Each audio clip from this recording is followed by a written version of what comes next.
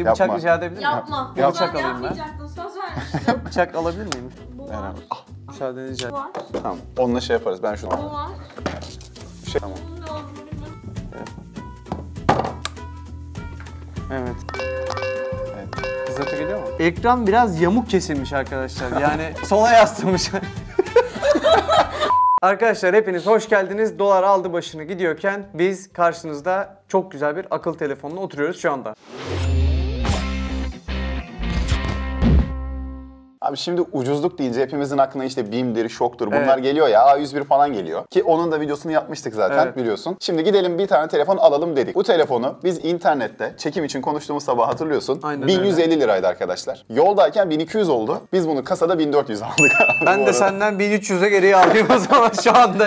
Evet, gerçekten enteresan bir hikayesi var bu telefonun ama gün sonunda baktığımızda ortalama 1300-1400 TL bandında bir Android telefondan bahsediyoruz. Ben birazcık bu telefonu inceledim bu arada. Yani şöyle inceledim. Tabii kutuyu açmadık, şimdi açıyoruz ama. Ben bu arada inceledim ben de. Benim baktıklarım 2019'muş. Ben yanlış telefon incelemişim. 2022 olduğunu asla inanmadım.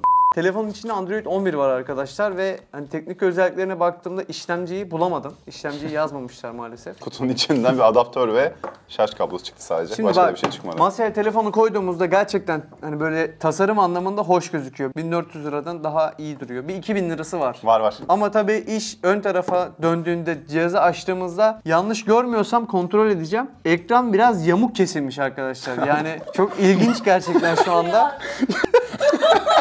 Alt taraftaki kalınlık Android cihazların hani özellikle uygun fiyatlı olan cihazların hepsinde var. Ama bunun üstü de bayağı kalın. Üstüne üstlük sağı da bayağı kalın ama çok enteresan, solu ince. Gerçekten seni tebrik ederim bu arada. Çok iyi bir seçim yapmışsın yani. Abi adaptör çok emanet, bak bir elini alsana be. Düşse dağılacak gibi. Baya hem de yani. Şimdi içinden çıkan adaptörü ben size göstereyim arkadaşlar. Bakın şöyle bir Çin malı, Çin'de üretilmiş bir adaptör. Adaptörün özelliklerine baktığımızda ise 0.35 amperlik bir adaptör ve 1.5 amperlikte bir çıkışı var. Aslında bu adaptörle 5 wattlık bir adaptör olduğu için telefonu şarj etmeniz gerçekten uzunca vakit alır. Ortalama 4000 mAh bir pili var çünkü bu cihazın. Şarj ederken bayağı sabra ihtiyacınız olacak. Yani bu donanımla birlikte nasıl bir performans verecek merak etmiyor değilim. Yüz tanıma özelliği var. Yüz tanıma nasıl var? Ona bir bakacağız. Parmak izi okuyucu yok. Gördüğün gibi zaten 2 GB'lık RAM ve 32 GB'lık depolamayı şu an iliklerimize kadar hissediyoruz. Gerçekten öyle. Herhangi bir 2000-3000 lira bandındaki bir akıllı telefonu şu an kurmuş olsak çoktan bu ekranları atlamış olurduk diyorum. Kebapçı menüsü gibi telefon menüsü koymuş adamlar cihazın içine. Hiçbir fiyatı yazmıyor değil mi? Çünkü dakika başı arttığı için. Yok, aynen öyle. Telefonu açtık. Merdan kurdu sağ olsun. Şimdi ekran parlaklığına ben bir değineyim. Parlaklık sonuna kadar açık şu anda. Şöyle göstereyim sizlere de. Çok yüksek ihtimal benim beklentim bu telefonun 400 ya da 500 nit seviyesinde bir parlaklığa sahip olduğu yönünde. Bu da şu demek oluyor arkadaşlar. Zaten bu cihazda bir güneş altına çıkarsanız telefon ekranı büyük bir ihtimalle görmeniz çok zor olacak. Ben şu an yandan bakıyorum. Şurada, tam şurada bir stüdyo ışığı var ve ekranı görmekte gerçekten zorlanıyorum ki güneş ışığında görmek çok daha zor olur. Şimdi telefona güncelleme de geldi bu arada. Hani harbiden helal olsun demek istiyorum ama gelen güncellemeyi bilmiyorum. Bir daha açılmayabilir telefon, onu da söyleyeyim. Böyle keşke bir oyun oynasaydık, bir tur dönseydik telefonla. Hemen şimdi birkaç tane oyun indireceğiz cihaza ama yani ilginç gerçekten cihaz. Çünkü çift sim desteği var telefonda. Aynı zamanda yüz tanıma olduğunu söylemiştim. Ben yüz tanımayı şimdi yüzümü tanıtıp fotoğrafla açmayı deneyeceğim. Bakalım çalışacak mı? Tek bir cevap abi. Sence çalışacak mı, çalışmayacak mı? Ben fotoğrafla yüzümü açacağını düşünüyorum. Ben de hiçbir şekilde çalışmayacağını düşünüyorum. Fotoğraflı ya da gerçek. Asla çalışmayacağını düşünüyorum. Gizliliğe bastım, beni menüden attı. Sen şu an haklı çıkmış olabilirsin yani. Gizliliğe basınca çalışmıyor cihaz.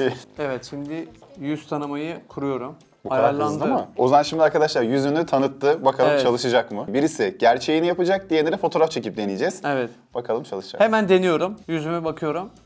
Evet, bayağı hızlı açtı. Tanırken de bayağı hızlı tanımıştı zaten. Abi ben bunun bir şans olduğunu düşünüyorum. Şimdi senin fotoğrafını çekeceğim. Çek abi. Bak bana abi dur.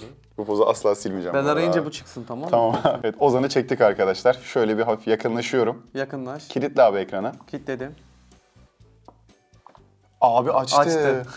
Ya çok teşekkür ediyoruz tabii. Güvenlik seçeneği bu telefonda yok arkadaşlar. Yani tek güvenlik var. O da şifrenizi birine kaptırmamak. Arkada 3 tane kamera var. Bu 3 kamerayı da şöyle bir gösterelim. Aynen, fotoğraf çekelim ondan abi. Zaten açarken gördüğünüz üzere 3 saat falan sürdü açması. Şöyle bir rejiyi çekeyim. Evet. Gerçekten arkadaşlar görüyorsunuz.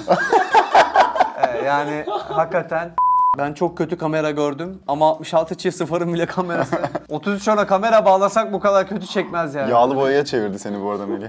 Peki bir de ön kamera. bu 3 kameranın hangisi ana kamera ona bakalım hemen. Evet, şu an şunu kapattım.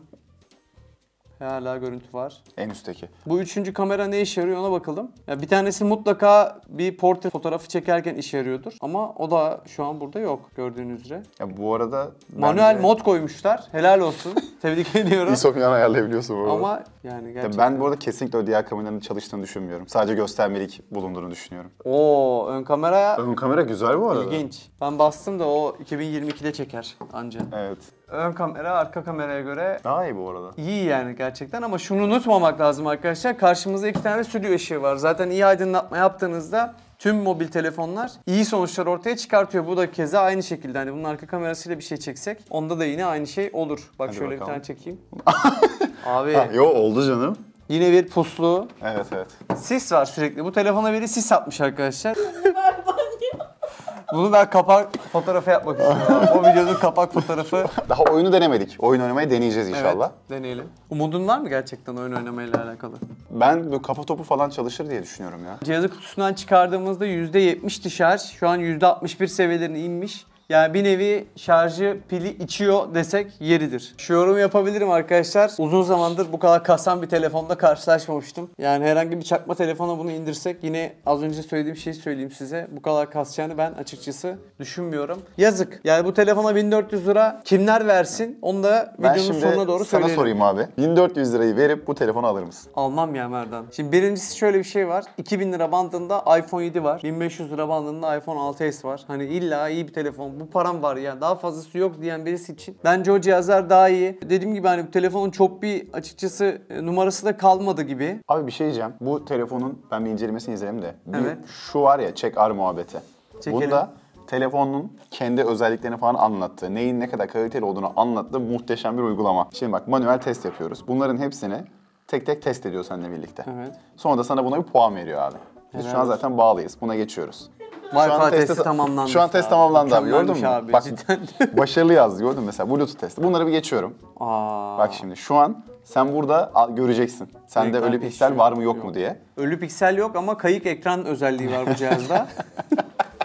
Telefonun tasarımcısı Allah bilir şu an nerede. Bak kamera testini yapalım mesela. Ön kamera başarılı diyor bir de. Ya şu görüntüye başarılı diyor cihaz. Şey daha iyi değil mi? Cihaz kendine yorum yapıyor. Hoparlör testi. Patlıyor görüyor musun sesi? Evet cızırtılı var. Şöyle bir dakika çok müsaadenle Evet. böyle yapayım.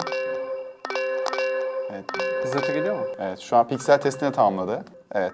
Hoparlörden ses vererek bütün testleri tamamlıyor şu an farkında mısın? Telefon zaten çok güçlü değil malum. Evet kesinlikle. Artık hiç güçlü değil yani şu testlerden sonra. Zorlamanın da bir anlamı yok. Yorumumu yapıyorum. Buyurun. Şimdi hazırsa. Sen de yap ben de çok kısa bir şey söyleyeceğim abi. Buyurun. Bence bu telefonu normal günlük kullanıcıların almaması lazım. Basalım PUBG'yi kaç saatte açar bilmiyorum bile. Ben bir yandan anlatayım. Bak basıyorum açmıyor bile telefon.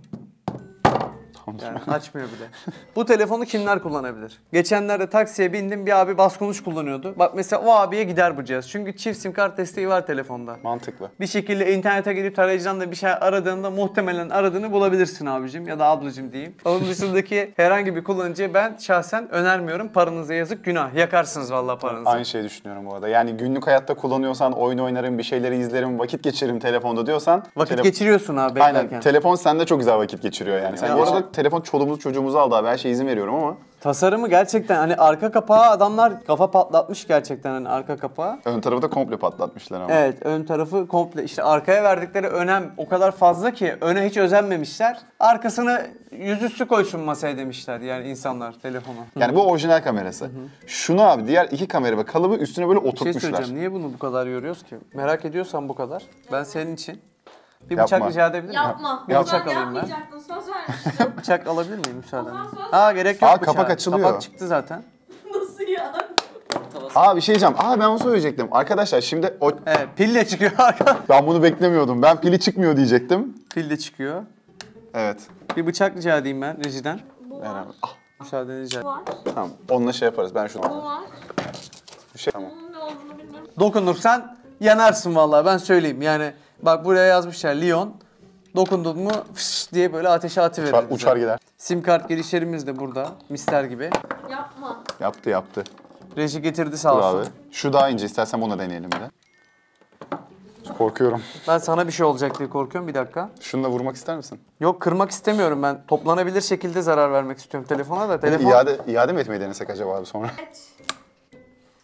Evet, tam tahmin ettiğimiz gibi. Bu işin bu noktaya geleceği belliydi. Arkadaşlara göstermek istediğin kameraları şu şekilde gösterebilirsin şimdi Evet. Merdancığım, buyur. Evet, burada bunları gayet size süs olsun diye koymuşlar arkadaşlar. Bir tane kamera koymuşlar buraya. Onunla da size sisli puslu güzel bir Adam sırlar babam, dünyası. çakma kamera yani bunlar. Videonun başından beri ben telefonda Android 11 var demiştim. Nasıl 2 GB RAM'de çalışıyor, nasıl Android 11 olur derken biraz daha kurcaladığımda az önce Android Go olduğunu fark ettim. Yani Android 11'in Android Go versiyonu. Zaten bu tarz cihazlar için tasarlanmış bir Android 11 var içinde. Çok da şaşırmaya gerek yokmuş yani. Android Normal. Go olduğunu görünce benim eşkal. Şunu ben bir çıkarayım mı? Ben bunu bir kırılmaz cam mantığı düşünmüştüm ama bayağı jelatinmiş. Bu arada ısınmış hafif, biliyor musun? Ne yaptık ki acaba? İçini açtık, içinden kamera söktük. Çok ince bir denemek istiyorum, müsaaden varsa. Tabii, buyur. Sadece şöyle önce Eline sıcaklığına sağlık. bakacağız. 31.6 geldi burada. İşlemci oradadır büyük bir Burada da ihtimal. 34 Aynen. geldi. Normal mi? Yani çok anormal değil, bir şey yapamadık. Bir şey yapamadığımız bir durumda anormal tabii ki yani. Bir oyun falan oynasak. Şunu da deneyelim. Bu da kamerası, cihazın kendi parçası. Kendi kendisini çiziyor mu onu görmüş oluruz. Yani. Olur da kendi kamerası ekrana değer. Evet, kırıldı. Evet. Onu çizmiyor. Demek ki kendini tanıyor telefon, en azından böyle bir özelliği var. Demek de. Kendine bağışıklı var. Mümkün olur VIP yani. ya kardeşim o yüzden. Yeter. Ekran çizim ve testini yaptığımıza göre 1400 liraya bu telefon bence yok arkadaşlar. Kesinlikle. Sizler ne düşünüyorsunuz, yorumlara yazarsınız. Bu ve buna benzer içeriklerin devam etmesini istiyorsanız da tabii ki bu videoyu bolca beğenmeyi ihmal etmeyin diyorum. Ve kendinize iyi bakın. Hoşça kalın. Bay bay. Görüşürüz.